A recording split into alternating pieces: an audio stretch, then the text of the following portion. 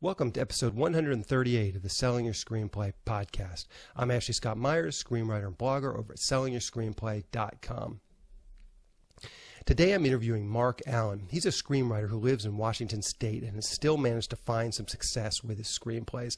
Like a lot of my guests, he started out by shooting a super low-budget feature film, and since then he has sold and optioned a few scripts to various producers. So stay tuned for that interview. If you find this episode valuable, please help me out by giving me a review in iTunes or leaving a comment on YouTube or retweeting the podcast on Twitter or liking it on Facebook. These social media shares really do help spread word about the podcast, so they're very much appreciated. Any websites or links that I mention in the podcast can be found on my blog in the show notes. I also publish a transcript with every episode in case you'd rather read the show or look at something later on. You can find all the podcast show notes at www.sellingyourscreenplay.com/podcast, and then just look for episode number 138. If you want my free guide, How to Sell a Screenplay in 5 Weeks, you can pick that up by going to sellingyourscreenplay.com/guide. It's completely free. You just put in your email address and I'll send you a new lesson once per week for 5 weeks, along with a bunch of bonus lessons. I teach the whole process of how to sell your screenplay in that guide, how to write a professional logline and query letter, how to find agents, managers, and producers who are looking for material. Really is everything you need to know to sell your screenplay. Just go to sellingyourscreenplay.com/guide. So now let's get into the main segment. Today I'm interviewing screenwriter Mark Allen. Here is the interview. Welcome, Mark, to the Selling Your Screenplay podcast. I really appreciate you coming on the show with me today. Well, thank you for having me. It's very exciting for me to be able to talk about my craft. Perfect. So maybe we can just back it up and we can talk about your background a little bit and kind of just bring us through, your childhood, some of your work experiences, and then to the point where you decided to become a screenwriter. Okay. I was born in a small town, very small farming community in East Texas, Jacksonville, Texas. Mm-hmm. I was raised in the 60s and early 70s in that kind of idyllic Andy Griffith Mayberry type thing where everyone was nice, kids could play out, at night, and you never had to worry about them being, kidnapped or murdered or anything like that. It was an idyllic childhood. I can't say anything other than that. Graduated high school, 1980. But to backtrack that, I had shown an early affinity for the horror movies of the 30s and 40s and the science fiction, specifically the big bug movies of the 50s. And then I was a teenager in the early 70s, so a lot of the Hammer horror and a lot of the AIP, American International horror, Count Yorga, Vampire, Blackula, and movies like this. The Giant Spider Invasion. These were the movies that I grew up seeing, and they influenced me greatly. Mm-hmm. Joined the military, and I became a Navy hospital corpsman. And as I went through my career, I became a field medical service technician, which for someone who doesn't know what that is, think of me as a battlefield medic. And I was with the Marines. The Marines get all of their medical support from the Navy. So the Navy hospital corpsman goes out into the field with the Marines and provides medical support for direct combat operations. And so I was doing that, went a few places, did a few things, participated in a few activities, if you want to call them that. But all through my career, I had wanted to be a writer. I had grown up thinking that I would become a novelist. I thought I'd in the 70s, I thought I'd grow up to be like the next Stephen King or something like that. And the dream got sidetracked by my military career. And in 1995, I was going through a divorce, and I was laying on a rack in the barracks at Camp Pendleton in California, and I'm feeling sorry for myself, really down.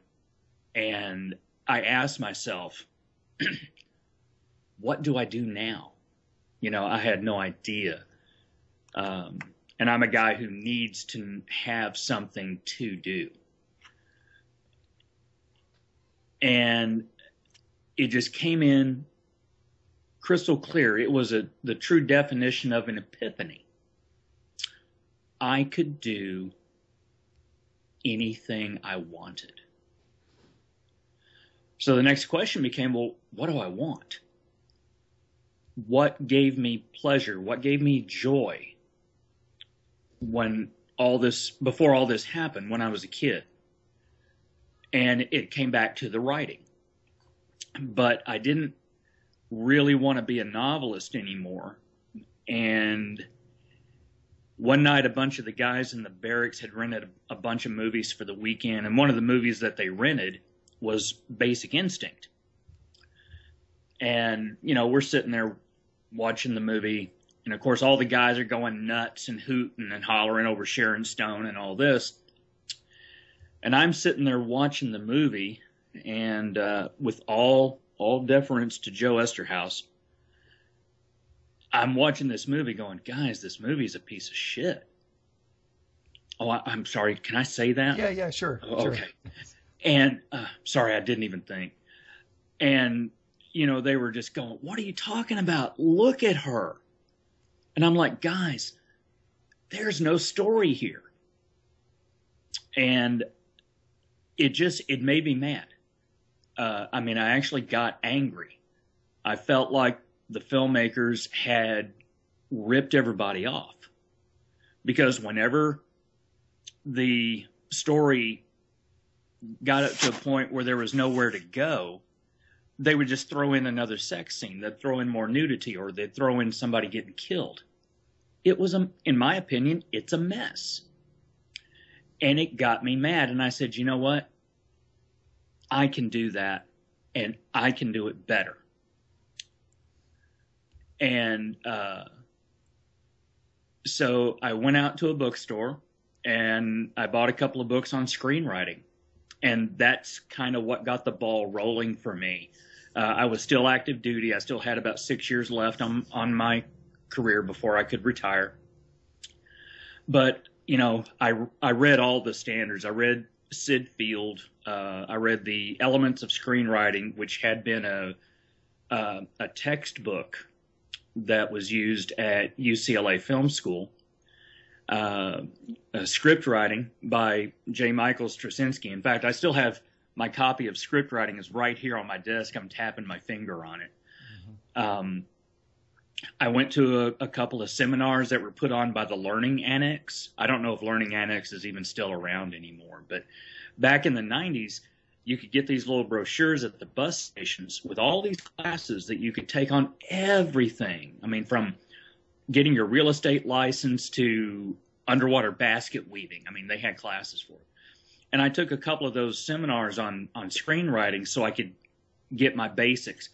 What is a slug line? How does a slug line look? And that kind of thing. And I just went from there. And at the time, made-for-basic cable movies were very popular. They often starred Lorenzo Lamas or someone like that, Mark Singer and people like that. And they always seemed to be very sultry thrillers, very erotic. And what I didn't realize at the time was they were all modern versions of film noir. And so I started writing a script called Ladies' Man, which was this mystery. And I was writing it for cable. I didn't know that's what I was doing, but that's what I was doing. And I wrote this script, and it was just god awful. God awful. but I wrote 100 pages of screenplay. I wrote it in proper format. And even though looking back on it now, the script was just god-awful, at the time, it was the most beautiful thing I'd ever seen in my life, you know? And after that first script, that was it. I was hooked. I was off and running, and it was just script after script after script after script after script, writing. You know, stopping and going off on deployments and this and that and the other with my job. But I was always writing. I wrote every day. Even if I wrote out in longhand on a spiral notebook, because there were times when I did not have access to a computer. But I wrote every day. Writers write. People sometimes will ask me, what does it take to be a writer? And I said, I will tell people it takes the seat of your ass to the seat of a chair. You don't have to be rich. You don't even have to have a computer. You can go buy a $1.50 pen and a $3 college notebook. Sit down and start writing. Now you're a writer. The only thing you got to do now is get the technology so you can share your writing, you know, but it's all there. Mm-hmm. And, you know, writers write, and still to this day, you know, that was 1995. Now we're in 2017. It's been 22 years. And I still force myself to put the seat of my ass to the seat of a chair every single day, 7 days a week, even if it's only for an hour. So you had, it sounds like in 1995 you wrote this first script, and then you said you just kept on writing. You had 5 or 6 more years in the military. How many scripts did you write in that time period, that 5 or 6 year time period before you got out? Probably about 10 or 12. Okay. Yeah. So then take us through that period. So now you're finished with your military career. What were your first steps to actually start to get some of these scripts produced? I had become adept at writing query letters, and I had figured that the query letter for a screenplay was actually quite similar to the query letter that you would send a literary agent regarding a novel. So I took that template and just started, you know, creating a log line, then a 3-paragraph synopsis, you know, 1 paragraph to set up each act. And then I would leave it with some kind of a cliffhanger. I would never exactly say what the end was, because if I did, what's the point in reading it? So, and I would send out query letters, man, everywhere. Every agency, every producer, every production company, every literary manager, you know, anyone who said that they would be open to an email, I sent emails. Now, at that time, in the late 90s and early 2000s, a lot of them were not online yet, so you had to send actual hard copy query letters with a stamped self-addressed envelope and all that. And I did that. And at first, I would either get nothing, or I would just get, we don't accept unsolicited material, to which it just drove me nuts, because it's like, well, why did you say in this list or in this book directory that I paid a lot of money for, why does it say that you accept unsolicited material if you don't accept unsolicited material? That never made any sense. But I kept going, and I was out of the military, and by this time I was starting to get some screenplays read at companies, and they'd say, yeah, it's great, but we don't really have a place for it on our slate, but send us your next one. Send us something else, you know. And it just got very frustrating. And I just got to a point where I said, you know what? I'm tired of waiting for other people to give me permission to do my job. So I'm a devotee of Roger Corman, the great low budget filmmaker, and I had read his autobiography, which I recommend to everyone. It's called How I Made 100 Movies in Hollywood and Never Lost a Dime. Read it. It's a master class in low budget filmmaking. I had also read a couple of other books, specifically from Reel to Deal by Dove S.S. Simons. And that was the book that breaks everything down into the nuts and bolts of what you must do to go from a concept in your head to a movie on the screen. And that was the book that really changed my life, because it said, hey, even I can do this. There's a blueprint. All I got to do is follow this. So that's what I did.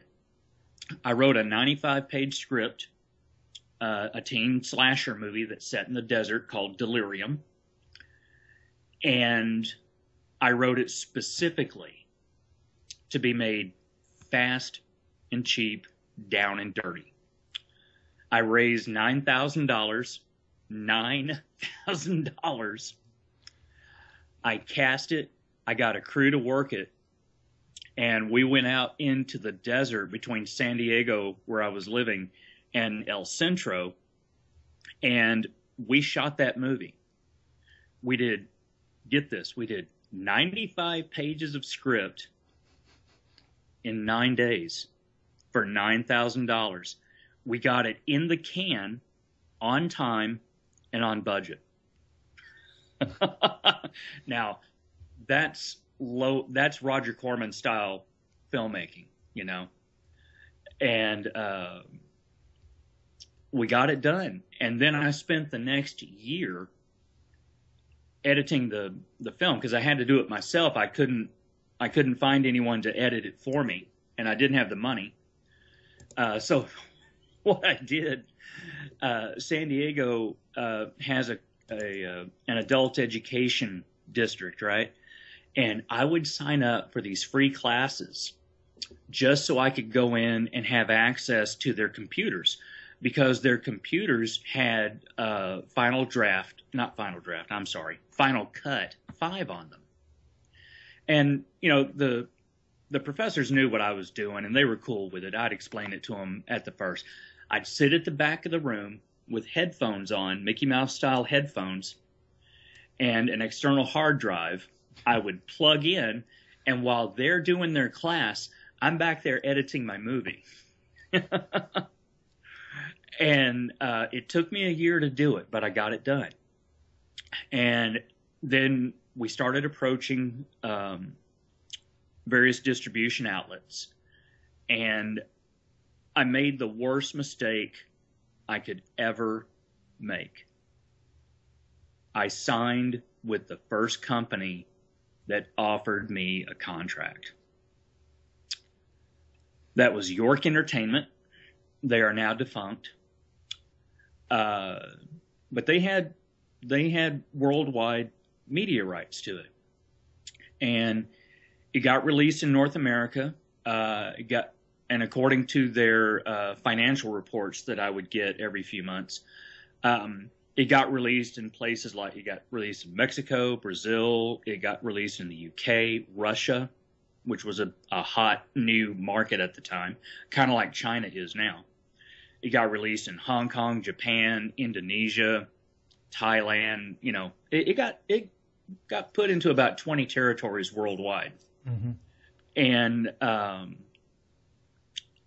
but the way the contract had been written, and I did not know any better, and I did not have an entertainment attorney at the time. The way the contract was written, essentially it gave them license to steal. I never saw a penny for that movie. Never saw a nickel. Was never able to pay my investors back. Was never able to pay my cast or my crew, because we all worked on deferred pay. I didn't put any money in my pocket. In fact, about $4,000 of the budget actually came out of my pocket. But first movie I got completely ripped off. But it got my name out there, and I got some momentum, and I was going to do this next movie called Early Grave, and I was going to shoot that in East County in San Diego, and I was getting money lined up, and I was going to shoot it on about $150,000 budget, because I was going to pay my cast and crew, and I was going to make sure that I paid myself this time around. I'd learned from my mistake. And then, the bottom of the economy fell out in '08. And all that money that had been pledged to me just, it was just gone. And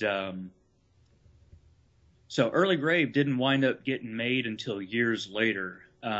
It was shot in late 2011, and I co-produced on that. I did not direct it. I brought the script to the table, and I co-produced because I was going to help with trying to find a distributor. And so it gets made, and it's a much better film. And let's talk about that for a minute, though. How did you actually find the people, the director, the producer? How did you find those people that actually made the movie? Well, the director, Kevin DeBacco, and I had been friends for a while because we had both been burned by York Entertainment. And we kind of bonded over that. And he's an Air Force veteran. And so, we bonded over that, brothers in arms and all that kind of thing. How did you actually physically meet him, though? Through this York Entertainment? Like they had like a Christmas party and you guys just happened to meet there? Actually, he gave me a call. I have never stood in the same room with Kevin DeBacco. Okay. Because he's in Portland, Maine, and I'm still here on the West Coast. I'm currently in lovely Port Orchard, Washington. But between emails and phone calls and stuff, we said, yeah, let's do something together. And he had another script from another writer that he was considering at the time. And I pitched him Early Grave. I just pitched the log line, didn't tell him anything else. And he said, send the script. So I emailed it. And less than 24 hours later, he called me back, and it was on a weekend, I remember. He called me back and said, this is the script we have to do. I said, well, what about this other script from this other writer? And he goes, nah, we're doing yours. And I said, okay. So they hired cast out of Boston and out of New York. And some of the cast has actually gone on to higher profile stuff, which is always wonderful to see. And they went out to an island off the coast of Maine, Peaks Island, and they shot the movie there on location I think they shot over a 2-week period. And it's funny though, although I like the final product, it wasn't what I wrote. I wrote a horror film. What he made was a thriller. By blood level and gore, I wrote Friday the 13th, the original. He shot the original Halloween, which, has no blood in it at all. So I wrote Friday the 13th, but he shot Halloween. and that's the movie that went out. And that's an important lesson to learn for all screenwriters. Once you get your script out there and someone takes it on to make it into a movie, what you wrote is not necessarily what's going to get shot. The story that you saw in that little cinema in your head is not going to be the story that winds up on the DVD. Now, with some scripts that I have, that would be fine. You know, I can just sell them, take the money, and walk away. But I have some scripts that are actually very important to me. They're personal. They're precious. And on those, I try to attach myself as a co-producer or as a director so that I can at least have my fingers in the pie when it comes to creative input. Because as a screenwriter, once you sell your script, it's no longer yours. They can do anything they want with it. Maybe you wrote a political thriller, they turn it into a romantic comedy. You know, I mean, it happens. Just ask Joss Whedon about what happened with his original Buffy the Vampire Slayer screenplay, the feature film. Yeah, they took a horror movie and they turned it into a teen comedy that just happened to have vampires in it, you know. Yeah. So it happens. The only way you can keep any kind of creative control is to attach yourself as a producer or something, so that at least your voice continues to be heard. Mm-hmm. I want to jump back just real quick. You had mentioned trying to raise $150,000 for Early Grave and raising the $9,000 for Delirium. Maybe you could I do get emails from people saying, hey, I want to do my own film. How can I raise money? Are there some practical tips, or maybe you can even just share your story of how you went out and actually tried to raise that money? Because I think just sharing your story might give some people ideas about how they could potentially raise money for their films. Okay. On Early Grave, I wanted to raise 10. But I could only raise 9. And you're talking about Delirium, on Delirium. Delirium, yes, yeah. Delirium, sorry. And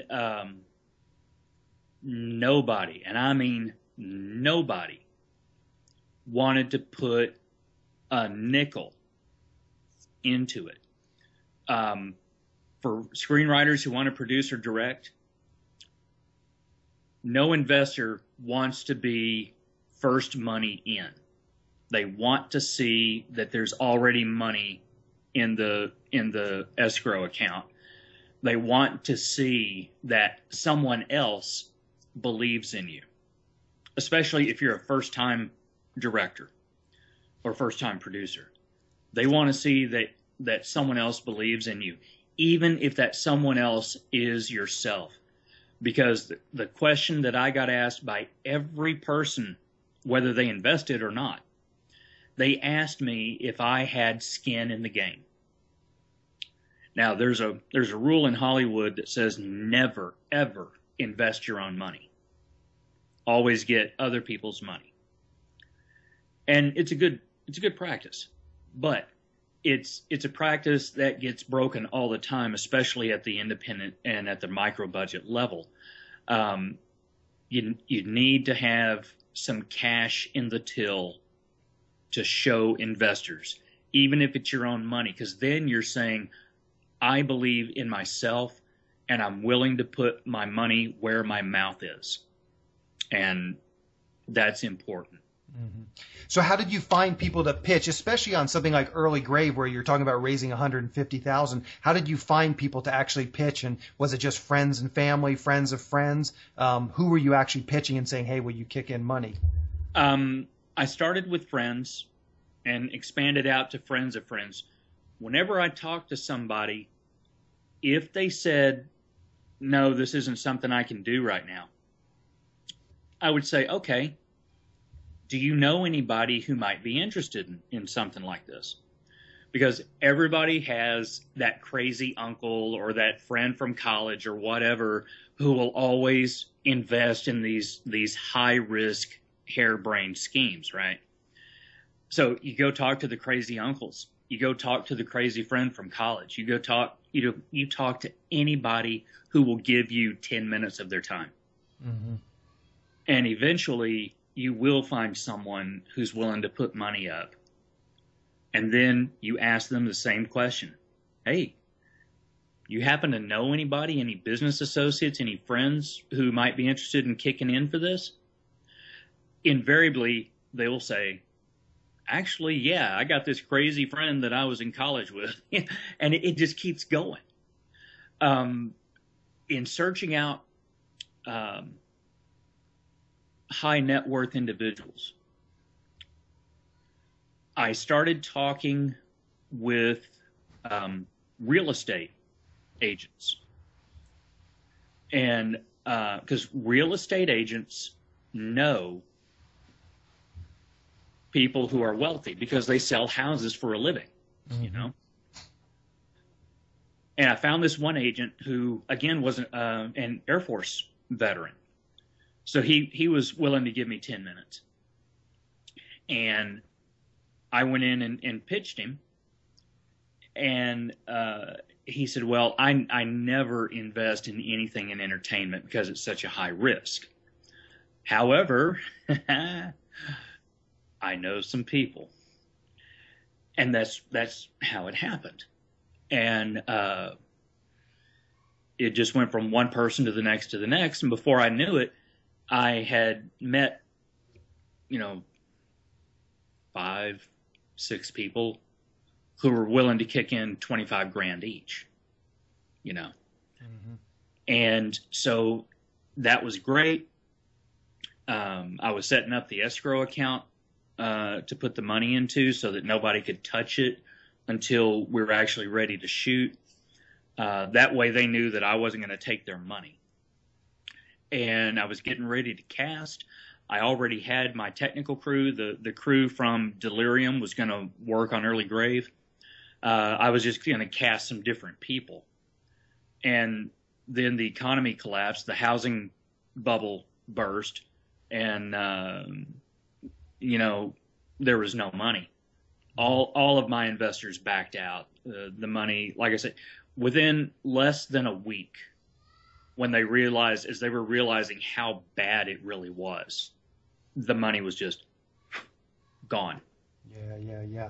So let's move on to Isolation and talk about that one. Okay. Talk about that film. How did you get that script sold, or get it to a producer who's willing to make it? Isolation, I had written about 2010, and it was a finalist at the Shriekfest Horror Film Festival. Out of a field of over 2,000 screenplays, Isolation made the top 10. And although it didn't win, ultimately on awards night it did not win, but it was still the finalist for Best Horror Screenplay. And I tried getting that around, and nobody cared that I'd made the finals at Shriekfest. They couldn't have cared less. So I'm like, okay, what am I going to do now? I knew it was a bigger picture than what I could do on my own. And so I tried getting it set up, and nothing happened. 2 or 3 years go by, and suddenly, nothing has happened with it, and nothing's happening with my career. Early Grave wound up being a bust. And although I thought it was a good movie. And I'm at a point where I'm saying, you know what? I've been beating my head against this wall long enough. Technology has caught up in the publishing realm. I'll just write novels and self-publish through Amazon and through Kindle, and price it where people can afford it and where I can make a reasonable amount of money on the deal. And I'll just take all these scripts that I've written over the years, and I'll just novelize them, man. I'll have this deep, deep well of material that I can go to. And then in 2014, I was diagnosed with stage 4 throat cancer. And everything came to a screeching halt. Everything. At that point, it was simply about staying alive. Because my cancer was very aggressive, and I have I have a cancer that is unique to men, and only has a 23 survival percentage rate, 23% survival at 12 months. Think about that for a minute. I'm at 25 months right now, which I'm, pretty happy about. You was to say. Yeah. Yeah. So along the way, getting back to isolation, along the way, I had written another screenplay called Restitution, which was not a horror film. It's a psychological thriller. And I actually sold it. I mean, they actually paid me with a check that didn't bounce. I sold it to some fellas at Terror Films Incorporated. The guys that run it are Joe Dane and Jim Clock. That's Clock with a K, and Miles Feinberg. And they're all Hollywood insiders, veteran people. And they wanted to start a kind of a side company for themselves that would deal strictly with horror and thrillers and darker material. And I pitched them Restitution. They read the script, they liked it, and they paid me for it, and I sold it. And how did you hook up with them? Like, how did they even get on your radar that you knew to even pitch to them? They had put something on a posting site called Inktip. Okay. And I had simply responded to that. And I didn't know it at the time, but they told me later that Restitution was the only script out of the 450 that they had requested out of that listing where all 3 of them agreed, yes, this is the script.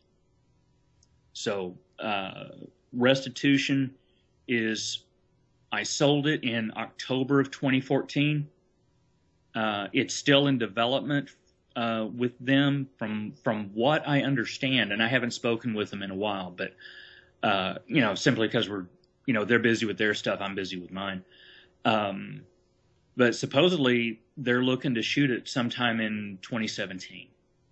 So, and it was an interesting setup. I wanted to do an exercise for myself, a creative exercise, and I wanted truly one location. And so I picked the cliched cabin in the woods, right? But it's a one-room cabin, so it's all in one place. And the whole movie, the whole screenplay takes place inside, outside, and immediately around that cabin. People drive in on a road, they leave on the road, but there's no other location like at a post office or at a grocery store or in a nightclub. None of that. It's all right there at this cabin.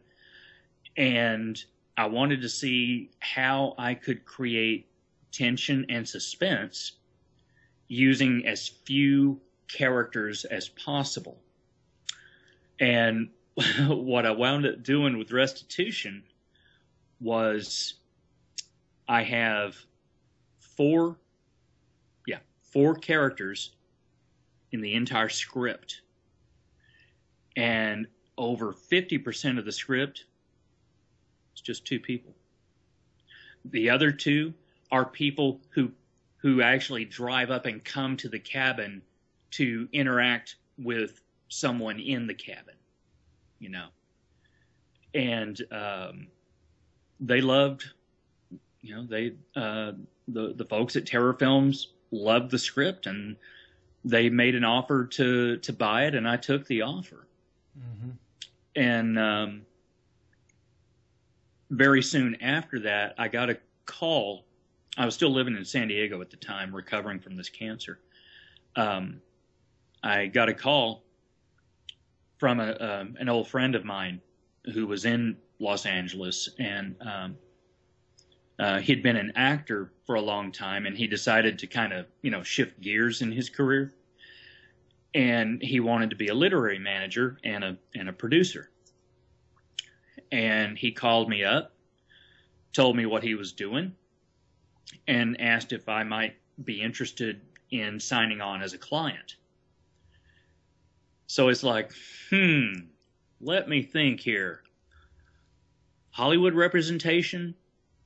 No Hollywood representation. Let me weigh that a minute. Yes. So I signed with him. His name is Chaz Shearer. He's my manager and my business partner now. He owns the company Age Quod Agis Entertainment. It's a Latin term that means do what you do. And he took the script. And this is for Isolation now. Yeah, this is for Isolation. He took the script and he read it and said, "Holy crap, Mark. Let me send this out to an actor friend I know. I want to get his take on it." And the actor friend that he knew is a fellow by the name of Todd Duffy. And if anyone has ever seen the movie Office Space, Todd Duffy was Bruce the Flare guy. He was the one that was always very high energy, highly kinetic, was always, yeah, that's it, yeah, hey, you guys, get a room, yeah. That was Todd Duffy. Pardon me. And he read the script and got back in touch with Chaz. And according to Chaz, Todd said, "This is a kick-ass writer. This guy kicks ass and takes names." And so it went from there. And we had been dealing with an executive producer who was looking at getting money from some European sources to fund the script at about $20 million. The script itself could be done for less, but a lot of it has to do with the level of actor that you get in it. And, on the business side of things with budgets, you hit kind of an awkward place. If you get much over $1.5 million, $2 million, you start getting into this no man's land as far as distribution goes. You've got too much money invested to make your money back straight from direct-to-video, DVD, and foreign sales, but you haven't put enough money in to get a star who can open the movie and can justify a theatrical release. Now, once you start getting up into $10, $15, $20 million, then you're getting to a point where you can get a video star and a TV star. You get up around 20 million and you're looking at being able to get a movie star. Someone that if you want to see them, you have to go to a theater and plunk down your $12 to go see them. And so our EP wanted to get a particular actor that we had talked about, an Oscar-winning actor, by the way. And that really didn't wind up leading anywhere. She seemed to not quite have the connections that she said she did. But in the meantime, Chaz is working on these other projects. And we're talking projects that are being pitched now as we speak in Hollywood that have like 100, 150, $200 million budgets. I mean, historical dramas that are, if you're going to make a historical drama, that's the kind of money you have to do them and do them right. And so he's still holding on to Isolation because he's going to be attached to this big movie. because what happens is, as soon as it hits the trades that this movie is a go, everybody on planet Earth in the movie business is going to be getting in touch with him because he's attached as a producer. They'll be getting in touch with him saying, what else do you have? Are you working on something else? Is there something that we could do together? At which point he's going to say, well, I'm glad you asked. I have this, $20 million project over here called Isolation. And, we'd really like to be able to do something with that. So that's where we are with Isolation. I have not sold it, but I have been able to get Hollywood representation. I have a literary manager. I have an entertainment attorney now that I'm a client with. And that's where Isolation is. We're right at that cusp where I think realistically something's going to happen probably by the end of the year. I think something's going to happen with it. So I'm curious, just to go circle all the way back from the beginning of the interview, you saw Basic Instinct and you thought, I can do better than that. Now that you've been through this process, do you look at your scripts and you say, yeah, I'm writing scripts better than Basic Instinct?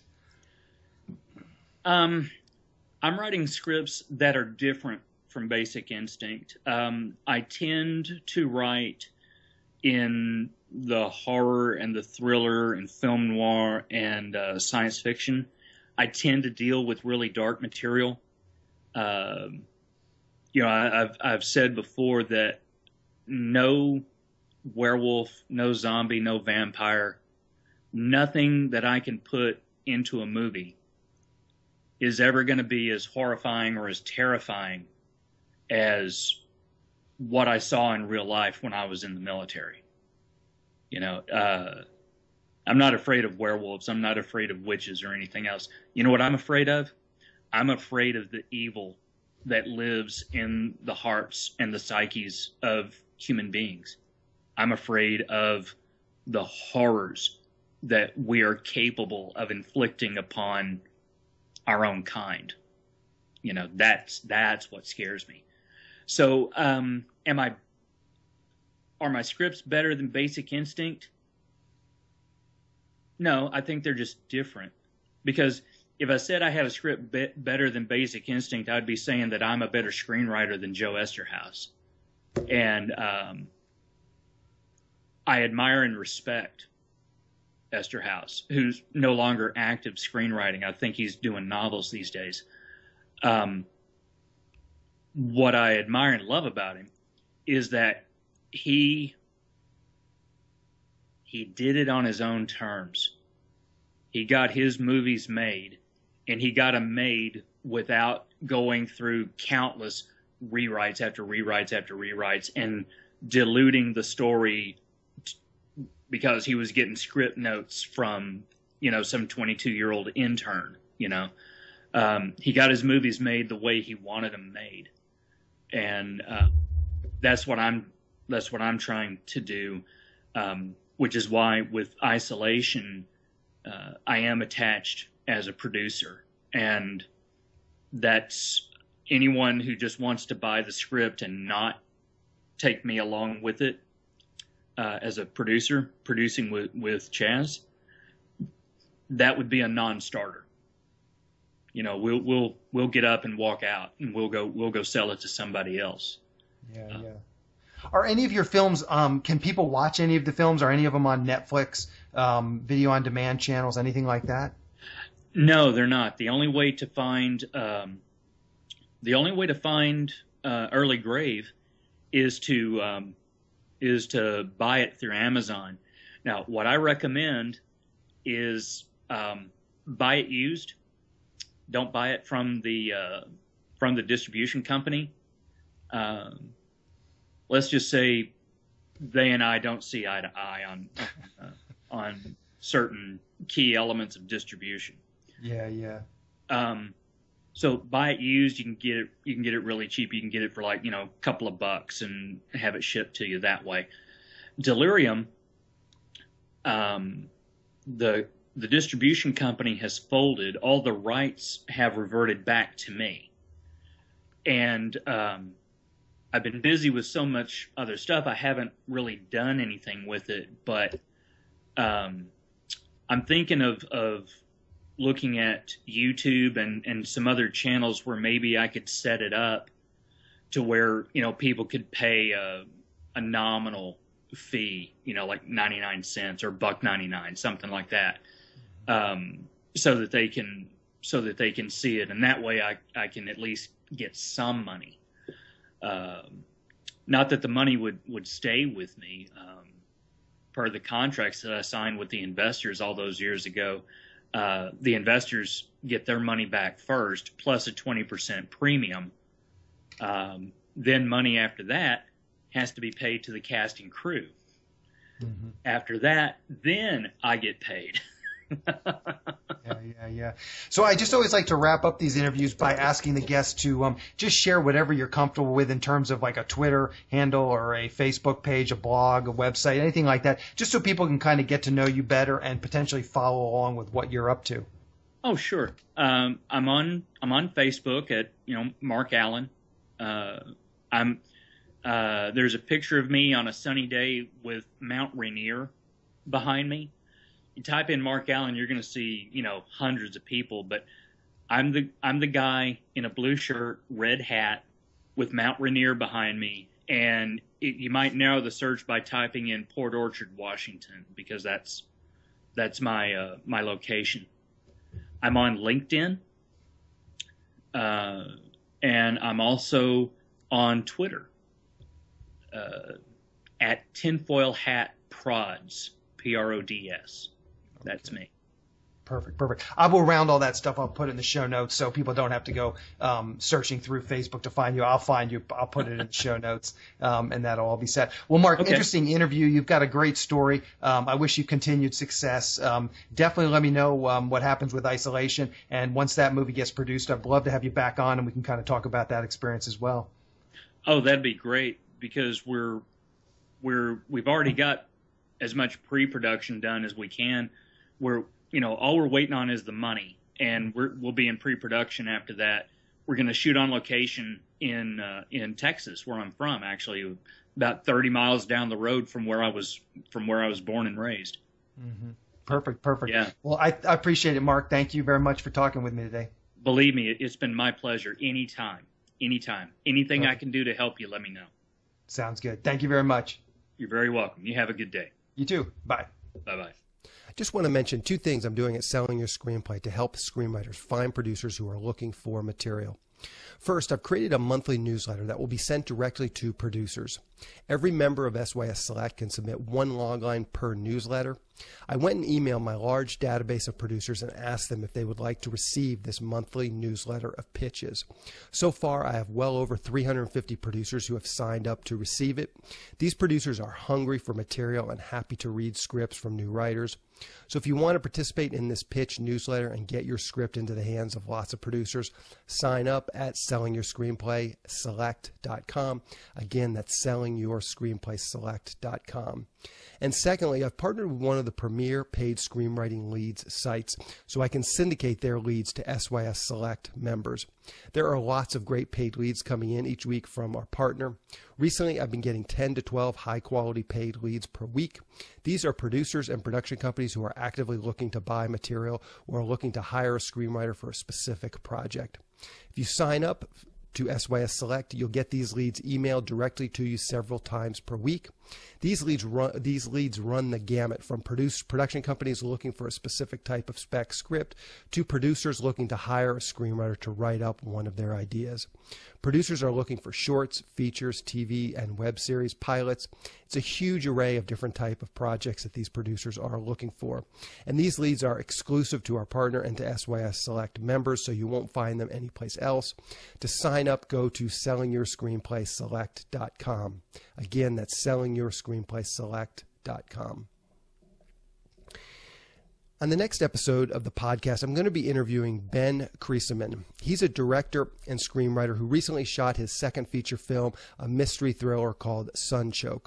Ben started out, as many of my guests have, by just going out and shooting his own micro-budget feature film and then slowly building up. Some of the contacts he made shooting that first film definitely helped him land this second film. So keep an eye out for that episode next week. To wrap things up, I just want to touch on a few things from today's interview with Mark. Once again, I really hope you're finding these podcast episodes inspiring. Mark is just a normal guy who went out and started doing stuff, and slowly good things have started to happen to him. I think there are probably lots of people out there who listen to this podcast who are in a similar situation where they have a career outside of the entertainment industry. They watch movies, they love movies, they want to get into the business as a screenwriter. So I think he's a great template to look at. He's a great example of kind of what you need to do. You know, he didn't have any connections in the industry. He didn't have lots of money or experience, but he still managed to go out there and complete a feature film all on his own. And I really think that's, at the end of the day, what it boils down to. Again, maybe you don't have to go out and shoot your own feature film. Maybe it's a matter of writing scripts and aggressively marketing your scripts, which is something else he seems to have done pretty well. I talk about this a lot on the podcast. Obviously, Selling Your Screenplay has a lead service, but there's a lot of other ways to market your script. Again, Selling Your Screenplay has a lead service. We have our blast service, but you can also use all the other ways of marketing your scripts. Contests, there's tons of script contests out there. Those can potentially help you gain a little traction in the industry. I talk about the blacklist often on the podcast. That's another service where you can upload your script and potentially have producers find it. Inktip is another great service. I personally use it as a screenwriter. It's similar to what we offer at Selling Your Screenplay. They have leads. They also have the ability to post, much like the blacklist. They have the ability to post a log line in their system, in their database, so producers can potentially find it. So there's really a plethora of ways. Social media, there's really just numerous ways that you can get out there and market your script, but there's just so many things you could be doing, and I just think that's key. That's what's inspiring, at least to me, hearing Mark's story. He's just out there doing stuff, whether it's networking, whether it's making his own feature film. That's what happens. You know, good things can happen when you just push stuff out into the world and let other people know that you're out there. And you know, this podcast is a big part for me. This podcast is a big part of that piece of my own puzzle, getting out there, doing something. The podcast, and I'm going to talk more about this when I go into my own sort of recap on my own feature film, The Pinch. The podcast really, in a lot of ways, was what propelled that. Obviously, raising a lot of money on Kickstarter came a lot through the podcast listeners, but also just some of the connections that I made through the podcast. My cinematographer, Bernie, he met me through my podcast. So there's just a lot of advantages to just getting out there and doing stuff. Again, you don't necessarily have to start a podcast, but think about what you could be doing. Maybe it's shooting short films and entering them into film festivals. Maybe it's just writing a lot of scripts and marketing them aggressively. But you've got to get out there and interact. Just writing a script, sending it out to one or two contests, putting it on one or two services, that's probably not going to cut it. You've got to be aggressively out there, getting stuff out there, meeting people, networking, just getting into the scene. And I think that's what Mark has really done a great job doing. Again, it's about maybe making a feature film. That might get you a little bit of traction. It's about writing a lot of scripts, entering them into contests, getting them up on some of these services. It's just about doing stuff. As you do stuff and get out there, people will take note and people will get to know you and you'll get to know them. And that's really how you're going to build a career. Anyway, that's the show. Thank you for listening.